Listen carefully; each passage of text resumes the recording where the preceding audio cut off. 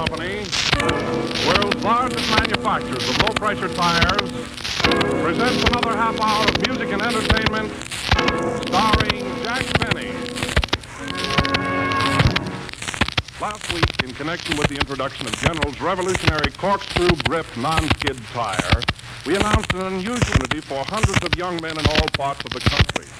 It was a rather long announcement, departing somewhat from our customary use of radio. We have been greatly pleased with the many responses from the listening public favoring this method of business messenger and everything. During the week, we have been most gratified to receive hundreds of light-weight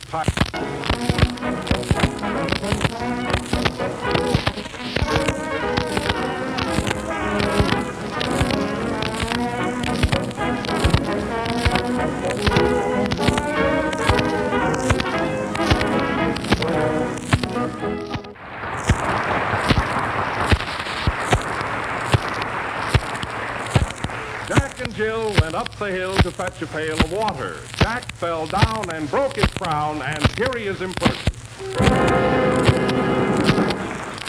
Thank you. Thank you, Don. I wasn't hurt a bit, folks. Well, ladies and gentlemen, this being the start of the school season for the children, we are going to dedicate tonight's program to the kids, the future presidents of this country. Of course, 10:30 p.m. is rather late to broadcast to the children. Only in the Pacific. Well, Jack, that's nice for the kids, too. Oh, Don, say, when I was a kid 8 years old, I never got to bed until 7 p.m. 7 p.m.? Yeah, I was always a sucker for those night clubs, you know. Of course, we lived on a farm, you know, and most of the time I'd go to bed with the chickens and the roosters. Well, didn't they mind? No, about midnight, a rooster would look over at me and say, just another egg. You know, I think... Well, anyway, Jack, I think it's a swell idea putting on a program for the school children. I think so, Don. You know, it brings us back to the days when we were kids. You remember your school days, Don? I sure do. Oh, I was a bright pupil, too, Jack. I was first in reading, writing, and sex appeal.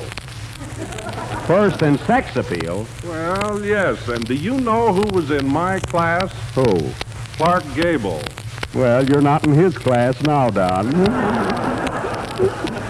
You know, I was pretty good in school myself. Really. I was first in mathematics, geography, and hooky. Don, when you went to school, did you ever play hooky? No, just basketball and tennis. Well, hooky isn't quite as strenuous, but I'm sure you would have liked it. You know? You know, Don, I played hooky for 4 years and never saw the inside of the school. Oh, don't kidding. Yep. And then when my father wanted me to go to West Point, but I hated to stay away from there, too, so I didn't go, you know, I think.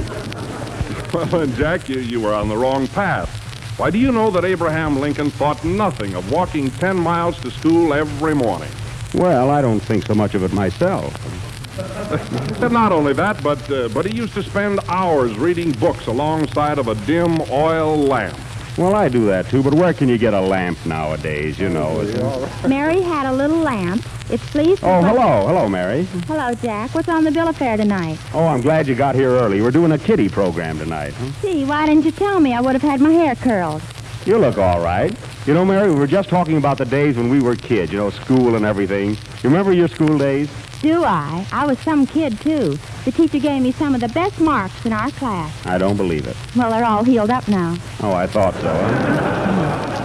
What public school did you go to, Mary? Vassar. Vassar? That's a college. You don't go there until you graduate public school.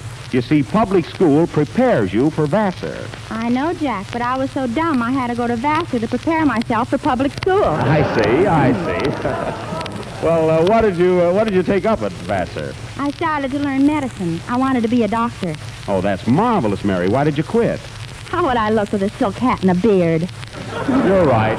You're right. After all, I don't blame you. So then I took up telephone surgery.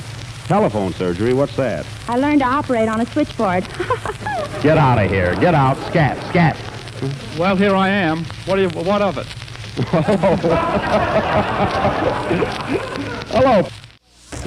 Oh, say, Jack, by the way, I saw a preview of that picture you made, Transatlantic Merry-Go-Round. Oh, did you? How is it, Bert? Oh, it's swell. I mean, how am I in it? Well, Jack, you know, after all, Rome wasn't built in a day. I should never have asked that. Wilson, Wilson, this is Bert Wheeler. Bert, this is Don Wilson, our announcer. Hello, Don. Wheeler, did you say? Yes, Bert Wheeler of Wheeler and Woolsey. I don't care where he's from. Every Wheeler should have the General Tire because it has the non-skid corkscrew grip and it's blowout proof. Does he mean me, Jack? No, the tire. Oh, I see. Play, Don. Boy, attaboy, that was Don Bester and his boys playing Don's own composition, Contented. And now for the children's entertainment. Those of you who listened last week will remember we had a school day program. But after the first day, we fired all of the pupils and hired new ones for this week. We thought our school act was all right, but here's a criticism we received from a professor at Catherine Cornell University. He says, listen to Jack Benny's aerial school days, and although he had lots of pupils, he had no class. The plot was prosaic. What's prosaic, Mary? A town in New Jersey. Oh, that's right. Prosaic, New Jersey. That's near Patterson, isn't it? Well, anyway, tonight, ladies and gentlemen, we have a lot of new pupils, and we will start our school act immediately. Janitor, open that schoolhouse. Ring that bell. Lift that barge. Tote that bale. Play, Don. School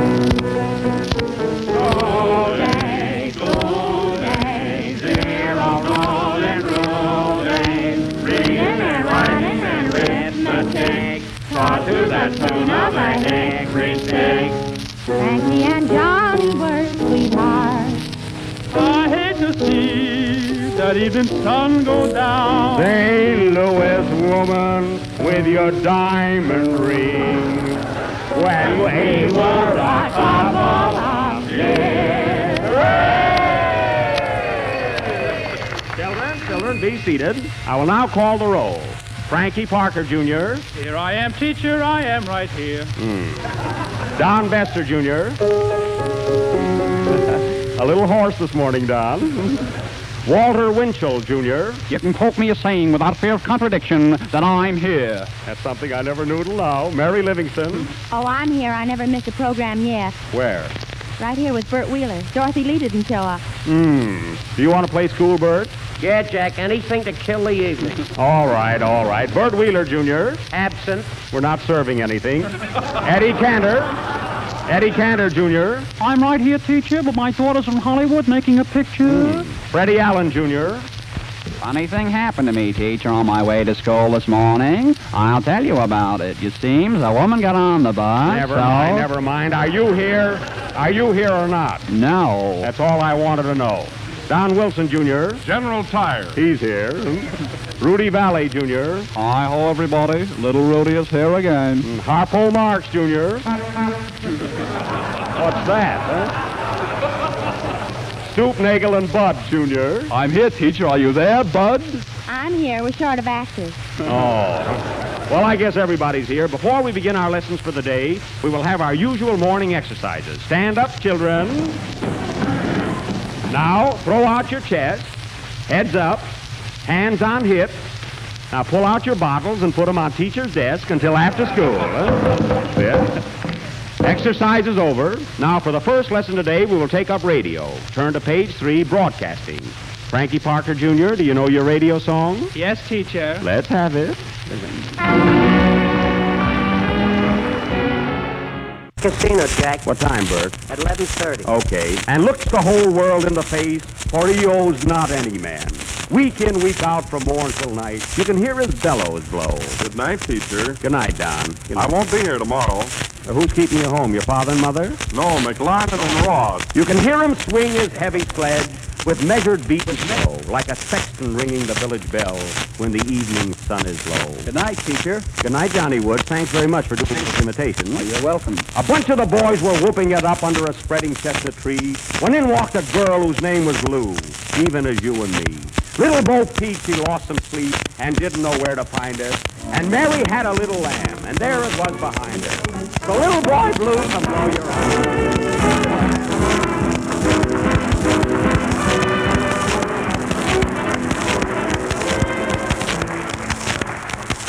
Tonight, because of the very flattering interest which has been expressed by the car owners of our audience,